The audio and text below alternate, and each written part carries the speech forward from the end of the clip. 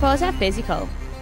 I'm here at the Aston Brain Centre in Birmingham to help researchers understand how young people's brains work. They'll do this by looking at what my brain is doing using a special technique called MEG. Let's go in and find out more. Today I'm meeting Lauren and Mabel. It feels like a hospital where you don't have to be able to come here. Not just anyone comes here, you have to be invited. Hello, pleased to meet you. There's no need to be nervous about having a MEG scan. I'm actually quite excited. While they're getting ready, I'm finding something fun to do. Before we start, I get a chance to talk with the scientist all about what the research is investigating and why they're interested in me. I get to ask questions about how long it'll take, whether I have to press buttons, think about something special, or just sit and watch something. They explain all the things that are going to happen, and my family are here to make sure that everyone is happy for me to be scanned. So now all that's taken care of, it's time to head to see the scanner.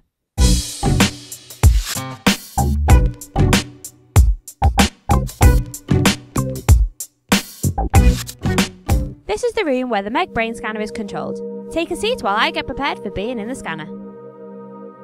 The scanner doesn't work when there's metal near it, so I have to remove any jewellery, hair grips, my belt, glasses or money. Now in order for the scanner to know where my head is, I need to have some coloured pads stuck on it. They go on my forehead and behind my ears and don't do anything other than be noticed by the machine. A little extra tape will help them stay down. For the next part, I have to wear some glasses with no lenses in them. The glasses aren't for seeing with, but they are a part of some motion capture equipment required to record the shape of my head. I need to wear them while the pads on my head are located.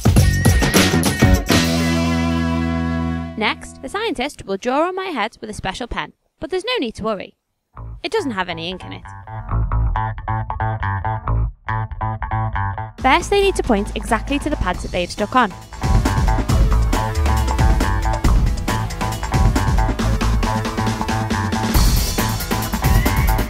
Then, they put a big blunt tip on the special pen and run it all over my head. They do this because everyone's head is a different size and shape. It feels a lot like a relaxing head massage, and is a little ticklish. Of course, it does leave you with messy hair. That's better. When this is done, it's time to go and see the brain scanner.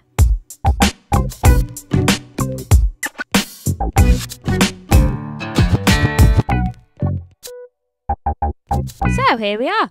When you first see it, you might think it looks like a rocket from outer space. I get to sit in the control seat, although it doesn't have any controls. The MEG scanner measures the magnetic waves that are in my head when my brain does something. I think it's time to take a closer look.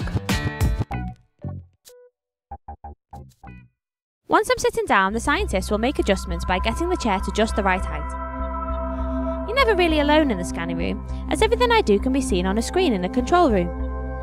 One of the most important things to remember when having any brain scan is that you need to be comfortable and sit still.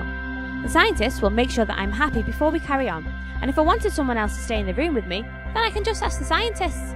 I'll be fine once I've got comfortable. Today, I don't have to do much whilst I'm being scanned. Lauren wants me to sit quietly and watch a movie for a while. While I'm in the MEG scanner, the scientist can look at my brain activity that's happening deep in my head. They can watch me on a monitor and I can talk to them, although I am trying to sit as still as possible. It's amazing that the scanner can measure my brain working and be so quiet, and I can't feel anything happening at all. The scan could be as long as half an hour, but when the scientists are happy they've got enough information, they will come and fetch me out. For me, the scan is over and it's time to take off the coloured pads. After all that sitting still, I need to have a good stretch. I get a chance to talk with Lauren about what they saw on the screen, and she tells me it looks like a lot of wiggly lines. She's really pleased with my brain activity, but says it will take her a long time to turn all those wiggly lines into 3D coloured pictures of which part of my brain is doing things at what particular time. So, that's the end of my MEG scan, and I don't feel any different at all.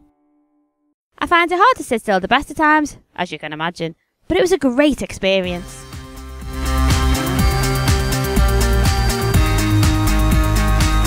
Now, if you get the chance to take part in some science research like this, then I'm sure you'll have a good time. I did. I really love my time here. It's quiet and calm. So, I hope you've enjoyed sharing my experience of having a MEG scan and that you've learned something new about what a MEG scan is like. This is Science Reporter Fizzy Cole. Bye!